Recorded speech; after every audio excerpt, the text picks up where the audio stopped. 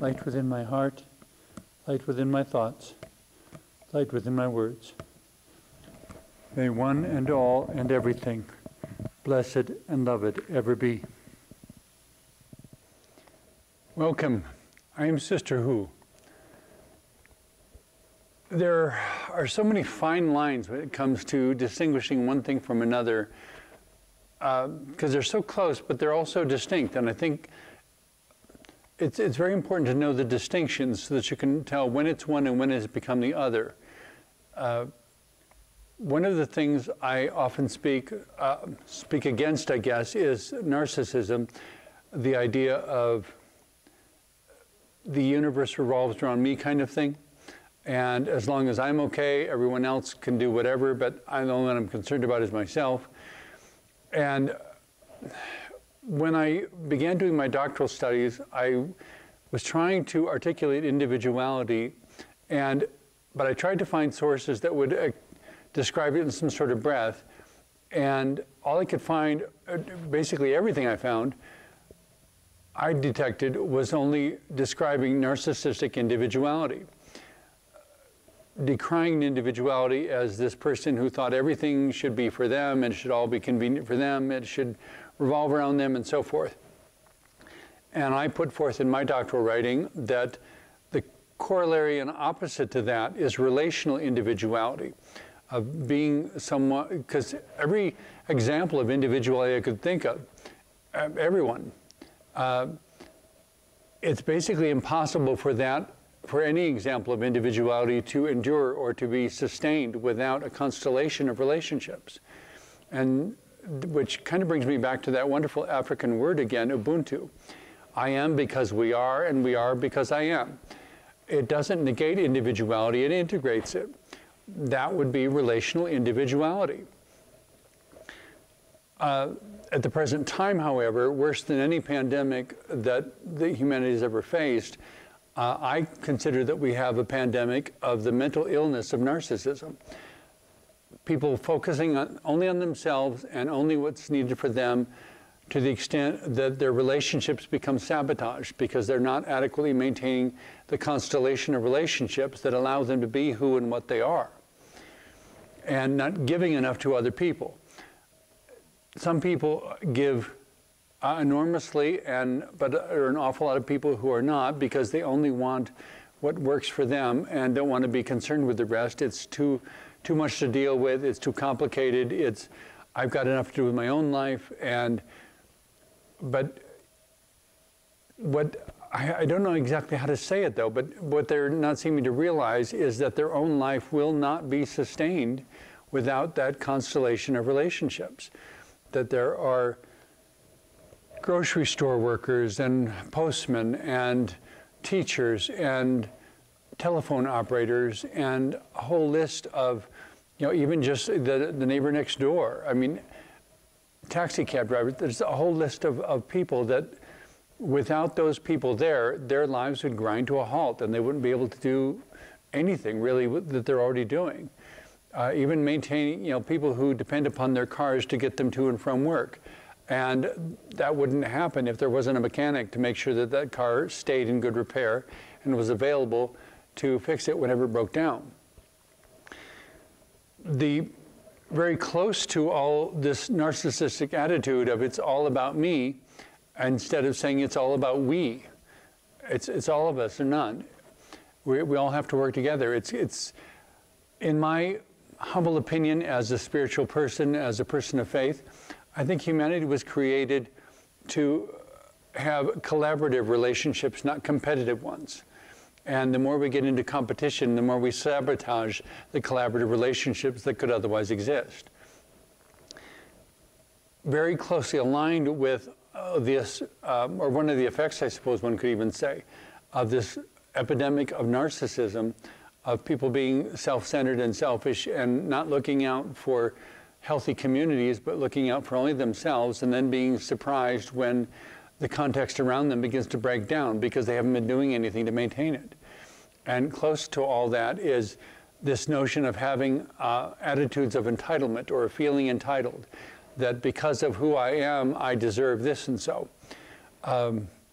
And if you forgive me for it, I normally avoid this because as a 21st century nun, I feel like I'm supposed to always set the best possible example. But it's a very amusing anecdote I read once. I don't know if it ever actually happened or not. It seems like it might have.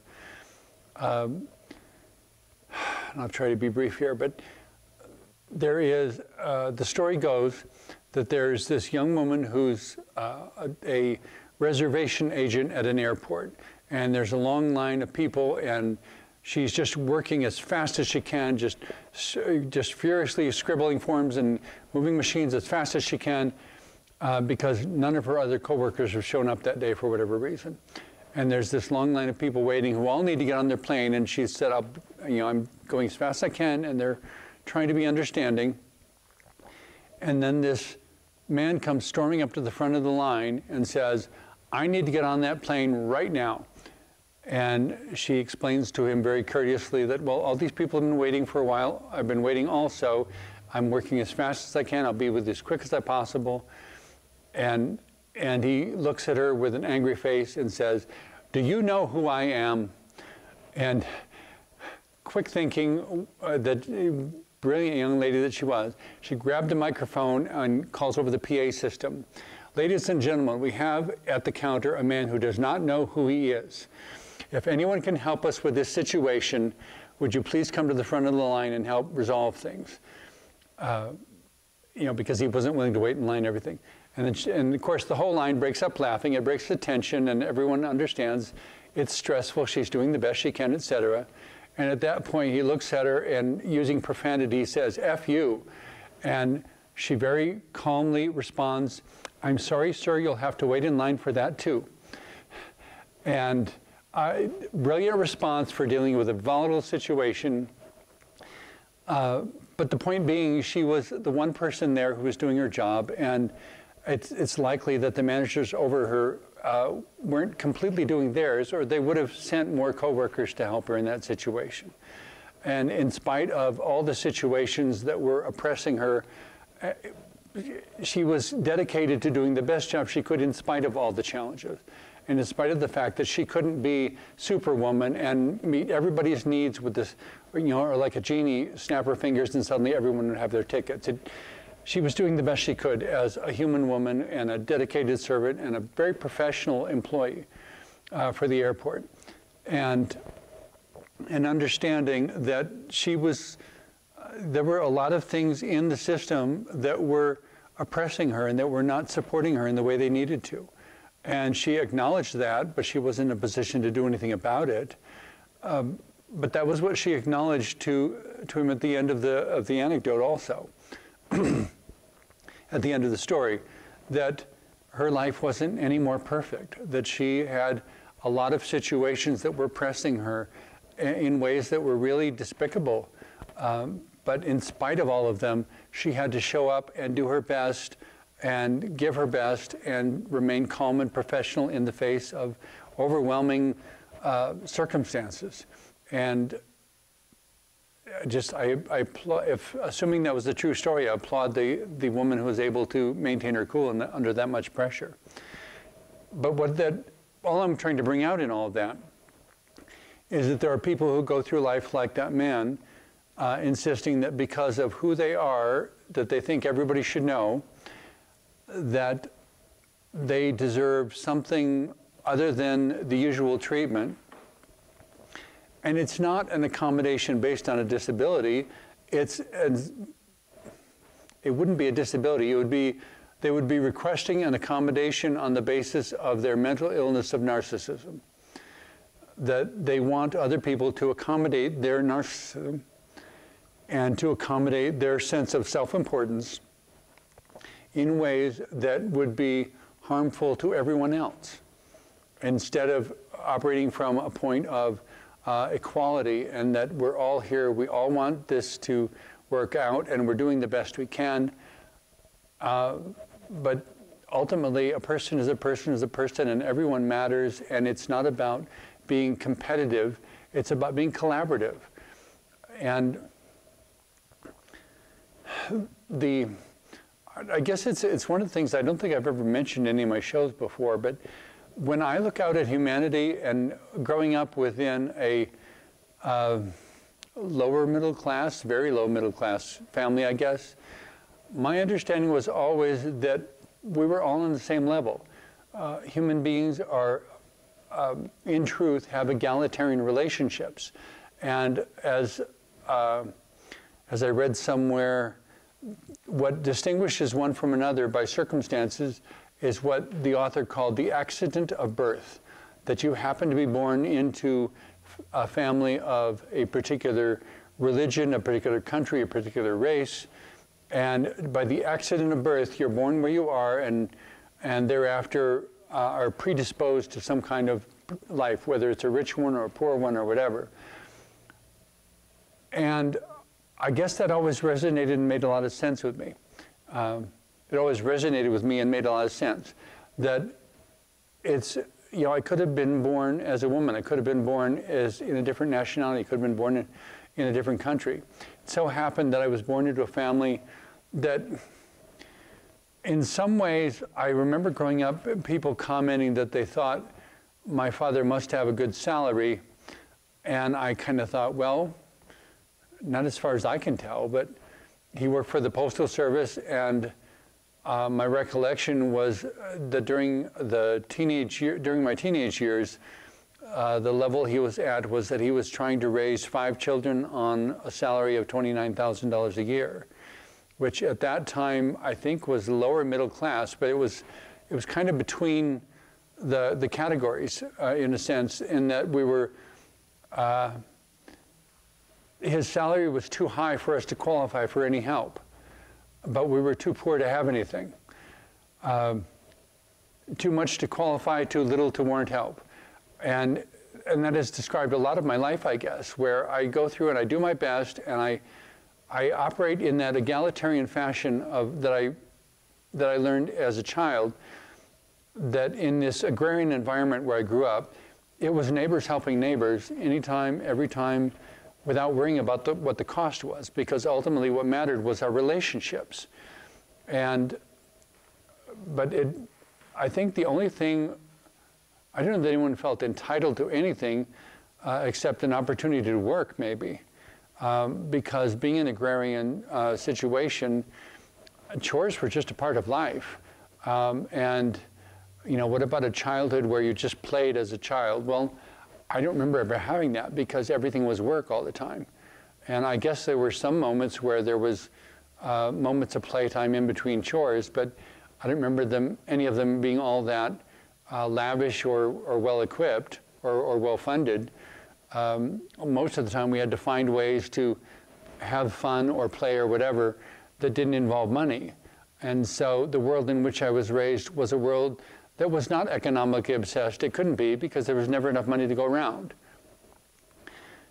But I have met people since then who seem to view life as a hierarchy, that they are just inherently better than everybody else, and that there are good people and bad people and all the different levels, and according to what level you're on, depends on what you should reasonably expect.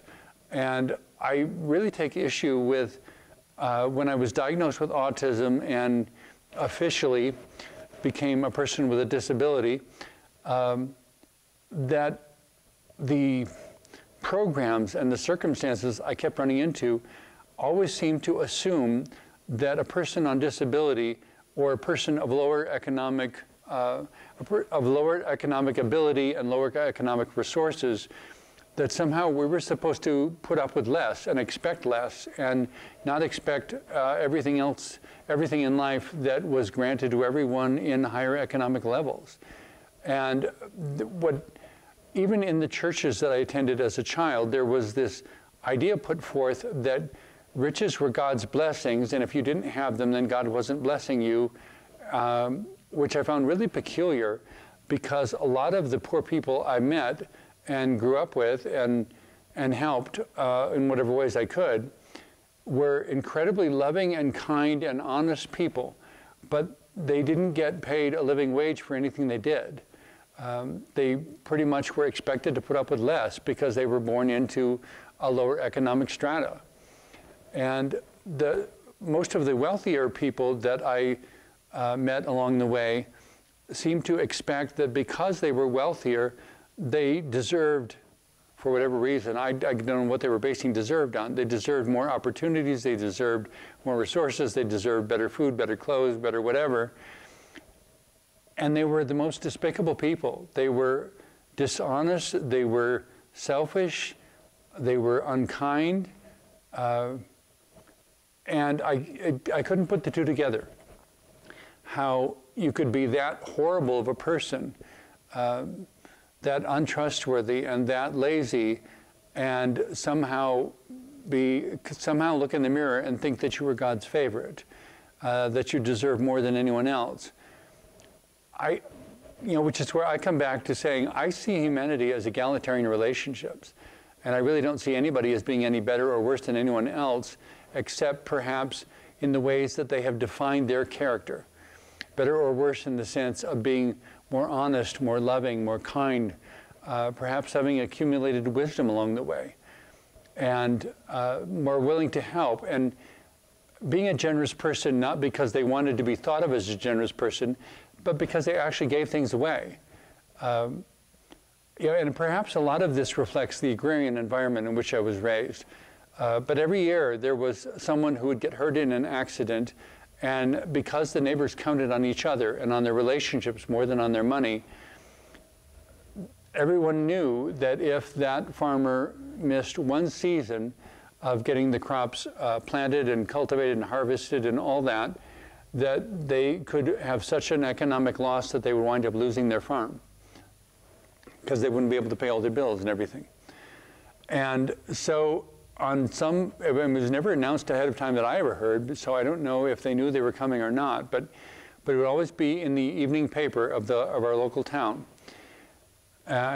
Because some morning they'd be having breakfast and there'd be a rumble in the farmyard, and 20 or 30 tractors would show up in the farmyard, and somebody would call the local newspaper, and the reporter would come running with a camera, and it was all the neighbors for miles around with all their equipment, and they would come in and plow, disc, and plant the entire farm in one day, everything. And that was how people survived, by counting on each other. And it wasn't about the money, it was about the relationships. And it wasn't that anybody was entitled to anything. They didn't stand there in the yard lording it over their neighbors like they were entitled to this help. It was that their neighbors were choosing to give this help because at some point their neighbors knew that they weren't entitled to anything either. And it might be their turn in the bigger scheme of things to have an accident. Or farming uses so many machines that it's a very dangerous kind of profession, because you really have to mind your machines and be careful and mind the safety guards and everything, because there are so many things that can go wrong. And so they depended upon each other, not upon their money. And it wasn't about feeling entitled, it was about feeling connected. It wasn't about feeling that you're better than everyone else. It was about feeling that you're as good as everyone else, and everyone else is as good as you, and it's all of us or none. And so it was about collaboration. And that's the environment in which I grew up. The quirky thing about that to me now, though, is that I turned out to be something totally unique and anomalous, and it puzzles me to no end that they don't seem to have a place for me. And I didn't see anything growing up that suggested that anomalous people were in any way to be excluded. I mean, to this day, everybody knows where the hippie farm is, just nobody knows who lives there, because nobody knows them. But everyone knows where it is, and no one has a problem with them being there. In a similar sort of way, I guess, that created an expectation in me as I grew up. Not that I was entitled to tolerance, but that I could expect tolerance because of the way they treated each other. And when it didn't come, that was very disillusioning to me. But it didn't change the fact that I still believe in egalitarian relationships, in helping anyone I can whenever I can, and in continuing to be who and what I am with integrity. Because the one thing you could count on from all the neighbors was integrity. Thank you for listening. I hope some of the things I've said have been helpful to you. And I guess in conclusion, my summary would be, and now may you be blessed with love and peace in the pursuit of your own dreams and in all your dealings with the diversity of humanity around you. Amen.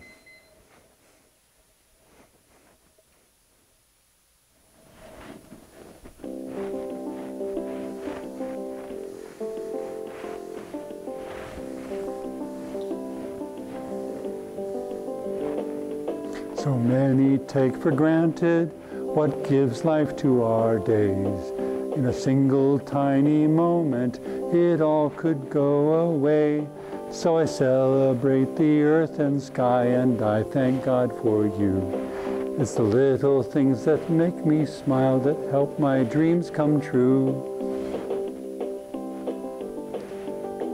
Without a face to shine upon, sunlight can't be seen. Without a place to put its roots, no plant can turn to green. Without a dream to guide my way, I won't know where I have been. Without a hand to hold my own, what can love ever mean? The sunlight in the morning, the hope within my heart, the work that is mine to do, it's all a place to start. Here my dog comes running, just happy to be nearby. His sloppy kiss upon my cheek says I'm the reason why. Without a face to shine upon, sunlight can't be seen. Without a place to put its roots, no plant can turn to green. Without a dream to guide my way, I won't know where I have been. Without a hand to hold my own, what can love ever mean? The nights I feel alone, but know that God is there, still holding on to me when no one seems to care. Still believing I can be the mystery that was planned before I first set foot on earth and grew to be a man.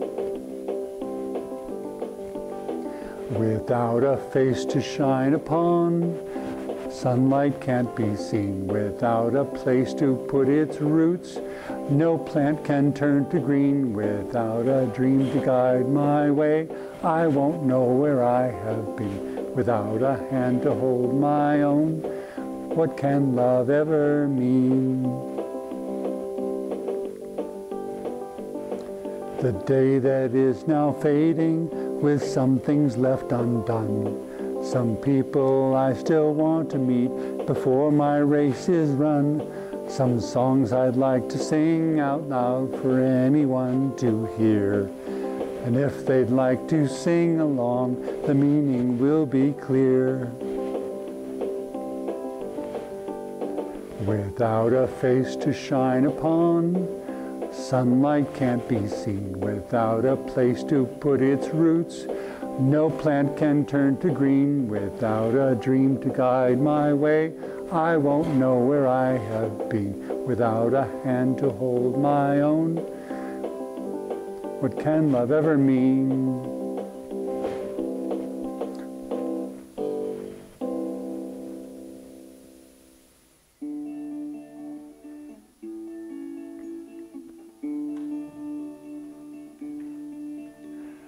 Hands holding hands can hold the world.